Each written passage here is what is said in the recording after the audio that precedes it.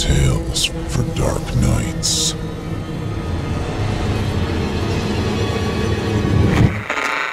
Want to make sure you never miss a Chilling Tales for Dark Nights video again? Be sure to subscribe and hit that bell to turn on notifications. The following program is a production of Chilling Entertainment and the creative team at Chilling Tales for Dark Nights, and a proud member of the Simply Scary Podcast Network. Visit simplyscarypodcast.com to learn more about this and our other weekly storytelling programs, and become a patron today to show your support and get instant access to our extensive archive of downloadable ad-free tales of terror. Thank you for listening and enjoy the show. The darkness has found you.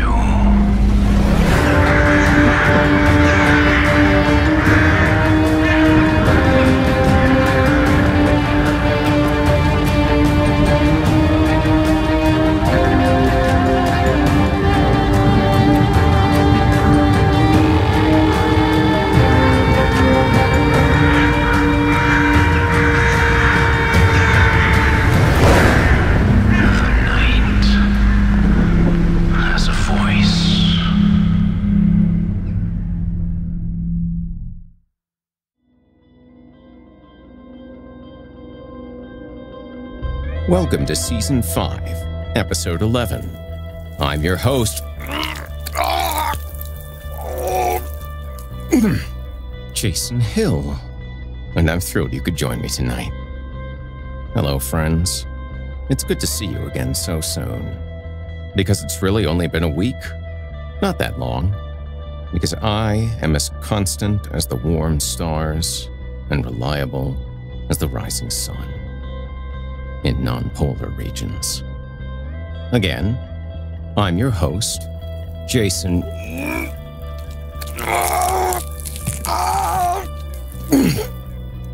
Hill, your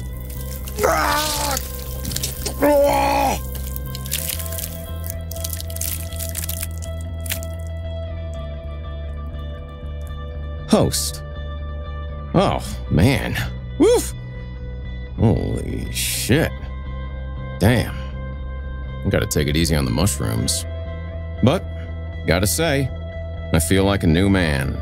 And we've got some new stories for you this evening. 2 of them, to represent the warring dualities of the human condition. This is Jason Hill. And I'm back, baby. Home for the holidays. Alright, quick break from the bit. Aside the fact that he did an amazing job, Eric did me a huge kindness taking time to host the show for the last few weeks. Life happens. And if you've been paying attention for the last few years, Horror Hill generally doesn't take breaks. So Eric, thanks again. Back to the bit. You've been listening to the standard edition of this thing. If you'd like to show your support and enjoy ad-free versions of whatever it is that this is, and all our other things, as well as hundreds of tales from our audio archives dating back to 2012, visit simplyscarypodcast.com and click Patrons in the upper menu to sign up today to get instant access from our people we like at Chilling Tales for Dark Nights. Thank you for that thing I mentioned previously. If you go back a little bit, you'll hear it. I guess when I slipped in that pool of amniotic fluid, I must have lost some of my more mundane nouns. Oh well. They'll come to me. I'm already feeling that feeling that's not bad, but not quite great. God, fuck. I'm not so hot on adjectives right now either. But hey, at least all my curse words are in place. Fucking A, am I right? Yeah. And to all my little hill heads out there, don't use naughty language. When you do, God casts another angel into the fire. And now, allow me to escort you to a place where the sun dies, where you can enjoy a nice plate of fries. And if it's early, maybe a warm cup of chais. Welcome, listener, to the Horror Hill. You haven't found the darkness. The darkness has found you.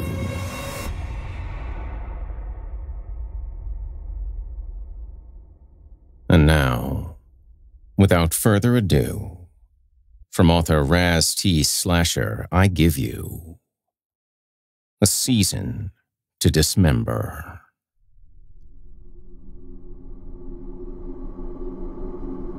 Christmas has always been my favorite time of year. For me, it's never been about the money spent. No. It's about the love and joy you share with those around you. It's about charity and goodwill towards mankind, as the saying goes. But nothing is more important than staying off that dreaded naughty list, though. It began like every other holiday season. Christmas trees and lights were going up, and festive music was dominating every major department store. I was back at the mall with a few friends of mine from work for another round of early shopping. We made our purchases and donations before splitting up and heading to our respective homes. I was living with my partner Stanley at the time and couldn't wait to get home and show him all the early shopping I'd already finished with. He'd been out of town on a business trip for the last week, and I wanted to surprise him. I pulled out of my parking lot and headed home, blasting the usual CD of various Christmas songs that I always kept in the car. I made it home just as he was coming in from the airport. Talk about perfect timing. We spent some time hanging out and talking about his trip and what I'd been doing while he was gone. Then we munched the hell out of our dinners, leaving little behind in our ravenous wake. I'd somehow conned him into a relaxing night of laying on the couch and watching Christmas movies. It was one of several little marathons I'd con him into during the holiday season. The way it worked is that we'd each pick a movie, then pick a third together. I knew I was in for a lot of punishment when he'd chosen the Star Wars Christmas special, but that was nothing that a joint couldn't solve. I decided to get a little payback on him when I chose Santa Claus Conquers the Martians. After a lengthy debate on whether Nightmare Before Christmas was a Halloween movie or a Christmas movie, we settled on it as our collective choice. Listen up, people. The movie starts as Halloween ends and focuses on Christmas. Watching it for Halloween is like when Walmart puts out the Christmas decorations in September. With the popcorn and hot chocolate ready, we'd settled down on the couch to watch the Star Wars Christmas special. We groaned and laughed when it was merited, but after 20 minutes, he regretted the torment that he'd inflicted upon the both of us. By the time it was over, we were both thankful. We stood to stretch and take turns in the bathroom afterward. Then, we got some refills of hot chocolate and popcorn for the next movie. Just as we were settling back in on the couch to continue our little marathon, we both received a push notification on our cells from a news app. It read thusly: "A suspect in a Santa costume continues to evade police after murdering 8 people with an axe in Dayton, Ohio. The attacks began at the local mall last Sunday and have since continued to private residences throughout the week. Little is known about the suspect, but they are considered armed and dangerous. If you see a Santa engaged in suspicious activity, dial 911 immediately." I was concerned, but Stanley shrugged it off. "Nothing we need to worry about tonight. I'm sure the police will catch them soon enough." I sighed and acquiesced. "Oh, you're probably right. I'd feel safer if we kept the porch lights on tonight, though." He chuckled faintly and slipped off the couch, moving to the outside light switch and flipping it on. He settled back in next to me, and I got the next movie started. Santa Claus Conquers the Martians. Oh, it was a truly terrible movie, but it was still better than that damn Star Wars Christmas special. We cuddled up, both moaning and groaning in my awesomely terrible movie decision. Well, it was a lot of fun, just spending time on the couch with Stanley. We were both so busy all the time, It was nice to finally have some time to ourselves. Just as the movie was ending, we received another alert on our phones. It read as follows. Police are still on the hunt for a person dressed as Santa that's been killing unsuspecting victims with an axe throughout the week. The authorities have discovered additional bodies in nearby Riverside, Ohio, bringing the death toll up to 11. At this time, they appear to be no closer to an arrest. Once again, keep your eyes peeled and remember to dial 911 if you see anything suspicious. Well, that sent a shockwave of fear through me. We lived in Riverside. I hopped off the couch and ran to the front door. I pulled the curtains aside on our front bay window and peered up and down the street. It had started snowing, but there was no sign of anyone milling about, just the occasional car now and again. While I felt a little better, the fear was still there. Stanley joined me at the window, wrapping his arms around me. "We're gonna be okay, sweetie, I promise." I balked at that. "And how do you know that?" "I'm sure those 11 people this person has already killed felt exactly the same way." He squeezed me a little tighter. "Would it make you feel better if I did a perimeter check just to be sure?" I nodded at that, turning to look up into his eyes. "Do you think that's wise? I mean, what if that maniac is waiting just outside the door with an axe?" He chuckled faintly. "Oh, don't you worry, I'll be right back." I was torn between being worried for his safety and being pissed that he wasn't taking this seriously. I followed him to the back door and watched him pull on his coat and walk outside. I followed his progress around the house as best I could, going from window to check on him. 10 minutes later, he walked into the back door with a fine coating of snow. He shrugged off his coat and flashed me an award-winning smile. "See? Nothing to worry about. No one's even outside at all." I turned on the garage light, though, just to be safe. I nodded at his words, feeling much better about the situation. I turned the TV input over to cable to check the news before we watched our last movie of the night, just to be safe. There was a live news report in progress on Channel 7, so I turned the volume up. There was a woman in a power suit standing in front of a camera outside near the local high school. "With the death toll now up to 11, we can only hope there will soon be an end to the madness.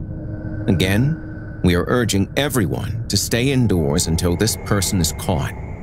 They were last sighted near Stebbins High School in the Valley Platte area. Police are out patrolling en masse. Stay tuned for more updates." The video went back to the anchor desk at the studio before they moved on to the weather report. I glanced over at Stanley. "That's only 5 blocks away from here." He nodded to me solemnly. "Getting close, that's for sure. We just have to do as they advised and stay indoors until it all blows over, I guess." I was on edge. They weren't reporting the names of the victims yet. Suddenly, I realized we forgot to lock the doors. I jumped up and startled Stanley. "We have to lock the doors and windows." He swiftly joined me and we split up, locking every door and window on our respective sides of the house. When we were done, we returned to the living room, plopping back onto the couch. Stanley was the first to speak up. I just realized something. I raised a brow at him.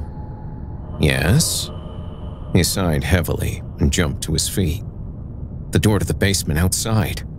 I left it unlocked earlier." I cringed at that. That door led straight down into the basement, and from there, it was an easy walk up the stairs to the kitchen. Suddenly, we heard a loud crash in the basement, and I darted behind Stanley. "Oh God, what do we do?" Stanley grabbed the fire poker from its spot next to the fireplace and cast his gaze towards the kitchen. "Stay here. I'm gonna check it out." I grabbed one of his arms firmly. "Shouldn't we just call the cops?" Stanley shook his head. "If it's nothing, I don't want to waste their time. They are on a manhunt after all." I still didn't like this train of thought. Not one bit. Shouldn't we at least go together? He sighed and shook his head again. No. If someone is down there, I need you to be ready to dial 911. I suppose that made some sense, but I still didn't like it. Reluctantly, I let go of his arm and watched him creep into the kitchen. I heard Stanley open the door from the kitchen to the basement and lethargically descend the stairs. It was an old staircase. They'd been meaning to update it, and you could easily hear every thump and creak of the boards. I stayed next to the fireplace to give myself some distance. Any moment of time I could buy myself would be more than beneficial if something were to go wrong. I damn near jumped out of my skin when I heard another loud crash from the basement, closely followed by Stanley letting out a scream. "Son of a bitch!" I screamed back to him. "What's wrong?" Every millisecond of silence that passed sent fear tingling up my spine. I was moments away from just running down there when he shouted out once again. "Just some damn raccoons, babe." But I knew, and I grinned to myself. I turned on the kitchen radio just in time to catch Santa Claus is Coming to Town. I paused for a moment, thinking it odd that this particular song had been playing at each place I visited. I shrugged it off and pulled the old, blood-drenched axe from the walk-in pantry he never looked in.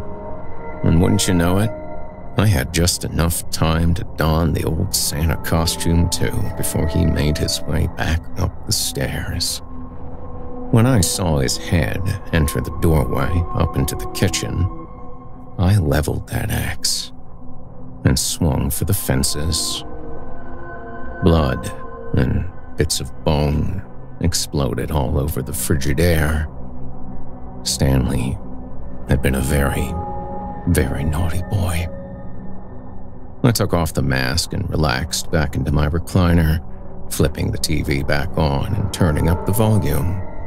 I was just in time for the 11 o'clock news, the male anchor already launching into the top headline. We've been following this story all week. Someone dressed as Santa Claus has been on a blood-filled rampage throughout our town. We can now report the names of some of the victims. The first body was an elderly mall Santa named Eric Balsey. He was found behind the Sears at the Dayton Mall. It's from him we believe the suit was taken. The suit was a little big on me, and I'd had to add a new notch on the fly to tighten the belt around my waist. I distinctly remember the guy smelling of cheap liquor. I'd even noticed him taking money from the collection stand and slipping it into his own pocket. The next few victims have caused big shocks to the local community. A true loss for sure. It was our own Mayor Rydell, his wife Amy Rydell, and his top advisor, Matthew Smith. Mayor Rydell had always been a particularly vicious little man. He was a known racist and bigot.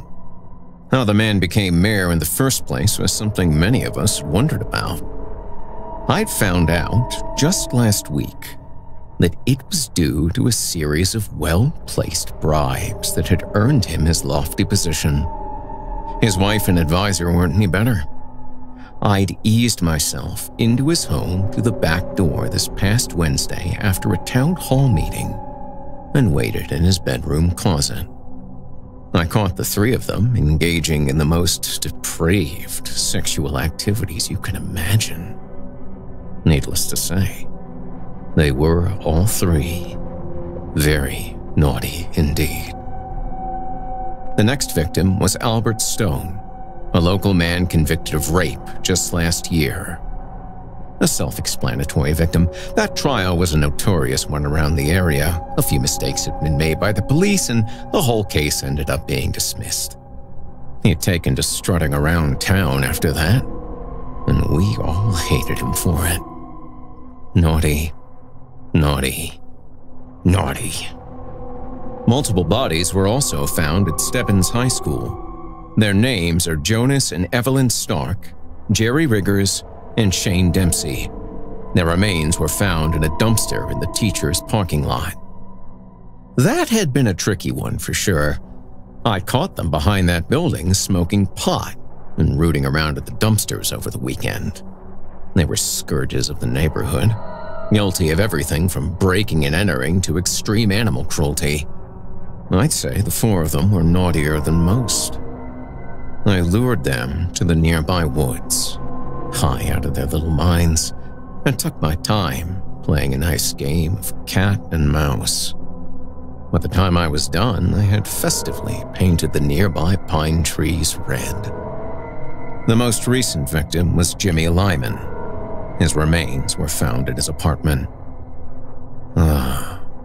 Jimmy. I took the most pleasure in killing him. This also brings me to Stanley's death. I had proof that the two of them had been engaging in an affair for quite some time now. I lifted a copy of his apartment key from Stanley's office the night he left for his trip. I'd let myself into the apartment and caught him in the shower. Not to be immodest, but let's just say that Norman Bates ain't got nothing on me. And there's nothing quite like watching the blood of a naughty man swirl down the drain. Don't you think? The other victims have yet to be identified. Police are hoping that dental records may be their most useful tool in identifying the remains. We will continue to provide information as it comes in. For now, just continue to remain inside your homes and remain vigilant. I shut off the TV and helped myself to some more hot chocolate. I played my part well, but I was proud of that. I knew I needed to be caught for my plan to work. People needed to understand what happens to naughty boys and girls. I would become a new face of fear, a new reminder of what it meant to dishonor the spirit of Christmas. With that in mind, I sat on the couch and placed an anonymous call to the local police station. I told them that I'd seen someone dressed as Santa, covered in blood, enter my neighbor's house. I gave them my address as the location of the neighbor, of course. For some reason, Santa Claus is Coming to Town was playing on repeat through my home stereo. Did I forget there was a CD in there, or was there some malfunction with the radio? Either way, I found myself singing along with the music and was halfway through another repeat of the song when I heard fists pounding on my front door.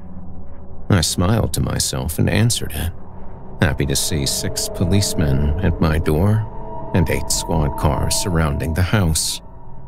I put on my most pleasant smile as I addressed them. "Evening, officers. What can I do for you?" One of them looked at me oddly, while the other 2 tackled me through the threshold. I remember laughing merrily all the way down to the station. I wasn't in a cell for very long before they shipped me here, to the Twin Valley Behavioral Center. That's my story, I suppose. It's a year later, and I still love Christmas more than ever. A plea of insanity at my trial pretty much guaranteed I'd be staying here for quite some time. It's not all bad here, though. I get to listen to Christmas music year-round, and I'm even helping with decorations around the building. I've been making a lot of progress in my treatment, and people are actually starting to trust me around here. How else could I have grabbed this phone off of an orderly and posted this story? Not everyone here is friendly, though. Some are, dare I say it, more than a little naughty. This morning I snuck into the nurse's station. You'd be surprised by the large variety of medications they keep on site. Too many of the wrong combinations could very well leave someone in a defenseless state. I also happen to know which keys the orderlies possess to unlock certain doors. You know, I heard they installed a new emergency fire axe in the security corridor, too. It's my turn this evening to make the hot chocolate for the staff and patients. It's part of a new program for those of us that have made the most progress. Sort of a way for us to give back, I suppose. Well, this is the season for giving, after all, and I'm not one to disappoint. It's like Mother Teresa once said, it's not how much we give, but how much love we put into the giving. You've been listening to A Season to Dismember by Raz T. Slasher.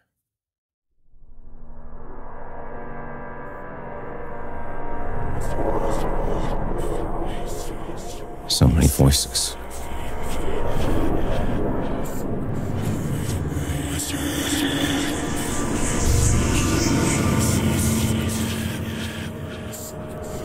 Screaming. Such terrible, beautiful thing. Oh, whoop, time for the next story. Let's do it. And now, without further ado, from author Riekki, I give you Ambulance Means Walking. Christmas Means Dead. My very first Halloween, I wasn't on the schedule. It was my first year as an EMT. I had a calling to attempt to resurrect the dead for minimum wage. I was interested in the busy shifts, but apparently Halloween is one of those days when everybody wants to work. I don't believe in ghosts, but I do believe in drunk drivers. And if you want to see something really horrifying, you want to have a graveyard Samhain shift where after the bars close, everybody starts dying in the most imaginative ways. I don't mean to be gallows, but I wanted to see the worst so I could get hands-on training. The more corpses you get through, the more lives you can save. You only learn by pushing yourself, by working as many Saturdays as you can. If you didn't know, more people die on Saturday than any other day of the week. But the one day of the entire year with the most deaths, that's Christmas. So, I was thrilled when I saw my name listed on the schedule for December 25th. The reason why so many people die on Christmas? It's debatable. Some say people hold off their death until Christmas. Others say it's because that's the day of the year where hospitals are most understaffed. Others say it's because the air is filled with the supernatural. Where you have angels, you have demons. My partner that night was a demon named Arthur, a 30-something-year-old grandfather whose entire identity was in the fantasy of his one day being a doctor. Now, he was a lowly EMT. He was always angry, always quiet, always broken by the future. We sat in a parking lot, looking at the closed pizza place and its hemoglobin lettering. I couldn't ask Arthur a question. He'd just reply with a yes or no, or worse, a mere hand gesture. So there we sat, in LA's desert cold, the engine off. I thought of hemoglobin, thought of blood goblins, of hemoghouls, of the way that the patient always puts us at risk, not only with their blood, but with their peritoneal fluid, their synovial fluid, their amniotic fluid, their pericardial fluid, their cerebrospinal fluid. So much fluid that we are really just bodies of water. We're walking rain. We're storm clouds on the horizon. Arthur's snoring felt like fingernails running down a chalkboard. No, more like fingernails strolling down a chalkboard, taking its time, bradypenic. I wondered if Arthur would be the first death of the night. I was trapped in my mind for Christmas, the mess of Christ that's my life. Being an EMT is a cross between a janitor, a chauffeur, and a very stupid doctor. Being an EMT is a cross. It's a crucifix. No one was dying.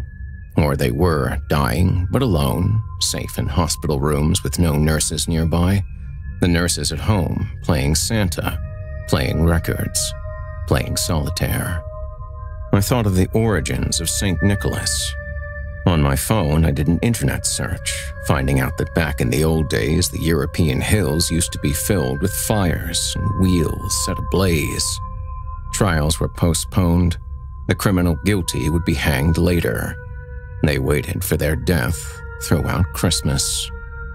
St. Nick was condemned as a devil in 1680, ruled to be in alignment with Satan, the view that he was taking the emphasis away from Christ. I didn't believe in anything except medicine, and even with that, I had my skepticism.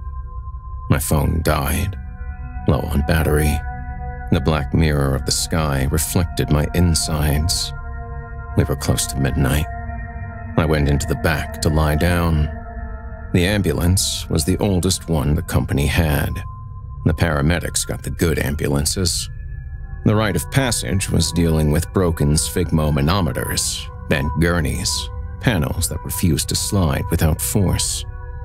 I wondered how many patients had died back here. Years of useless cardiopulmonary resuscitation on corpses, decades of uncontrolled bleeding. The blood must be up to my neck by now. I'm drowning in patience. The panic attack came on quickly. It felt like trying to swallow my tongue. FYI, it is impossible to swallow your own tongue. The foolishness of people who think epileptics might do so. But it felt like that. An inability to breathe. Just like the patients. So many who I've had. The nasal cannula that does nothing. The non-rebreather mask that does nothing. The bag valve mask that does nothing. The nothing that seems to help. The relaxation that is death. I don't believe in ghosts, on ghosts, under ghosts, none of that. To be even clearer, I don't believe that you see ghosts. I don't believe ghosts are external. I believe that ghosts are in our hearts. They're in lungs. There are cold ghosts of the ossicles and warm ghosts of the chromosomes. When you're truly haunted, the dead are in your blood. I couldn't see any ghosts. You can never see any ghosts. But I could feel them. There were footsteps inside of me, wind blasted. A church collapsing internally. Pavor nocturnus. Night terrors, but not memory.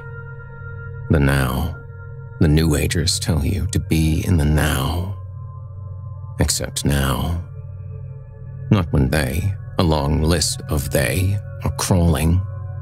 It's a long lineage of grandmothers who took their last breaths while EMTs rapped along to metal lyrics blaring through static alternating radio stations. I've witnessed so much boredom with the dying. You only put up a dramatic fight if the family is in the back of the ambulance. Otherwise, you work with the intensity of plumbers. We are essentially librarians for human beings. We sort you to different hospitals and the Dewey Decimal System of the morgue. We do what needs to be done, and nothing more. We are legally bound to stay within the confines of our training. We cannot do magic. We watch patients die and take thorough notes of their death. There's no magic in that. But there is voodoo in their return. My skin is bubbling. I wish I could tell you the story of my body, but it's private. It's a haunted house. 1 in 5 Americans suffers from mental illness, so maybe you know what I'm talking about. When the ghosts are in your attic. When the ghosts are in your attic. All the windows are locked. You're having an in-your-body experience. And then it's her. Or him. I couldn't tell the sex. The person we transported who went through the windshield. No seatbelt. landed on pavement and slid face down the length of a football field. The shirts, the shorts, all torn through. The face was eradicated. You don't transport a patient like that prone. You put them supine, so they're staring at you. Except the eyes were taken by road. I see a face that's not a face. And that face is in my skull. Frontal, cortical, limbic. I can feel myself being suffocated by them. All the patients who took last breaths. And now, they want mine. I'm about to die by the hands of the imaginary. I can feel the past tense becoming present. I can feel the gift of strangulation. Hands inside the neck. The radio comes on. Someone has died. Someone has died and saved me. They run. They hide. They return. The back of the ambulance once again smelling like bleach diluted in water. The ambulance looked like a prison cell, diluted in the hospital. I go back up front, clawing, almost fully drained. The hollow, the fresh hollow of the living. I take a breath and punch the radio button to take the call.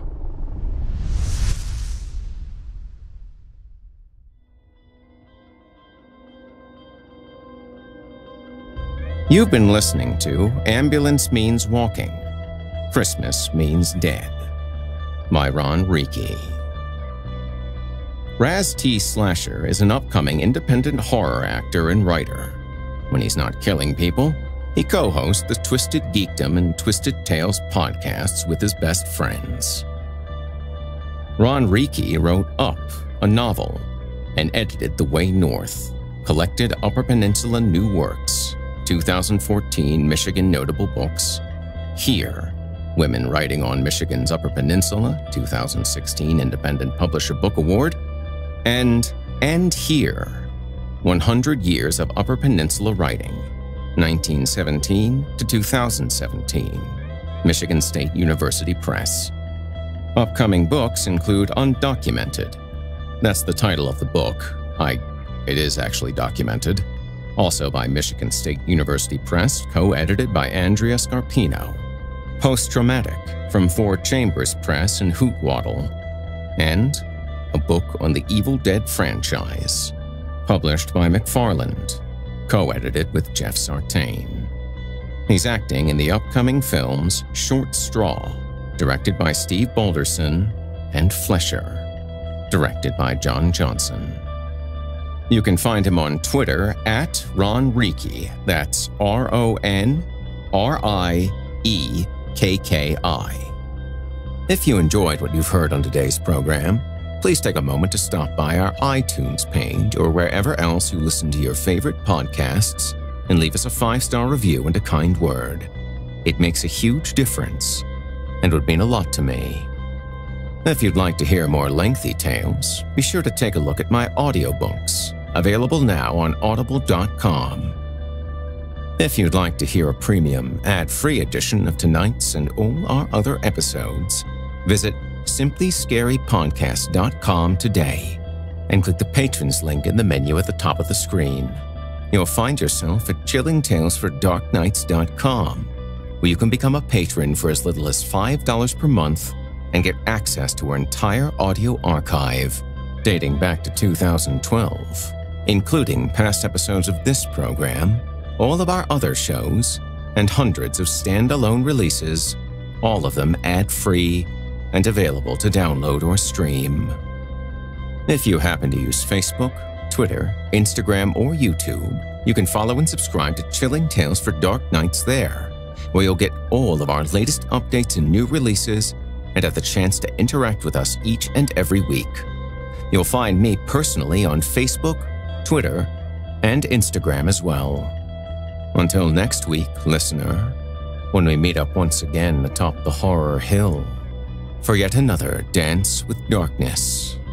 I bid you good night. Sleep tight, listener, and whatever you do, if you hear scratching at your door, don't open it. The darkness may have found you, but it's up to you to let it in.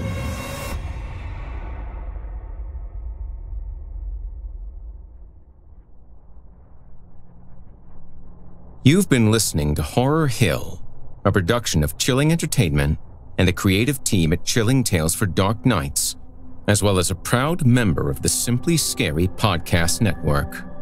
Visit simplyscarypodcast.com today to learn more about our network and our other amazing storytelling programs.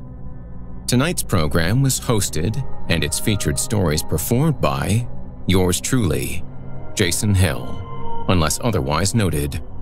Selected stories have been adapted with the kind permission of their respective authors. Sound design, original music, and final mixing and mastering provided by Felipe Ojeda under the guidance of executive producer and director Craig Groshek. The program's logo was created by Craig Groshek, and this week's artwork provided by Omega Black, unless otherwise noted. Got a scary tale of your own that you'd like performed? I take submissions. Email it to me today at horrorhill@simplyscarypodcast.com to have your terrifying tome considered for production in a future episode of the show. If you enjoyed what you've heard on tonight's program and are joining us on your favorite podcast app, subscribe to us to be sure you never miss an episode, and leave us a 5-star review and a comment. Your feedback means a lot to me. You can also follow Chilling Tales for Dark Nights and Horror Hill on Facebook to connect anytime and get the latest updates. If you're listening on the Chilling Tales for Dark Nights YouTube channel, do us a favor and hit the subscribe button and the bell notification icon to get more spooky tales from me and the crew, and another episode of this program each and every week. And don't forget to hit that thumbs up button to tell us how we're doing, and leave a kind word or a request. If you can never get enough spooky stories and can't wait until next week for more, and haven't already, be sure to check out Chilling Tales for Dark Nights on YouTube for hundreds of free audio horror stories, including more performances from yours truly, and consider supporting us by becoming a patron at chillingtalesfordarknights.com. In addition to helping us out, you'll get exclusive access to our audio archive and ad-free downloads of all your favorite stories, including those you've heard on this program. As for me, I'll be back next week with more frightening fiction to haunt your dreams. Until next time, I'm Jason Hill, and you've been listening to the Horror Hill Podcast. Good evening, and sweet dreams.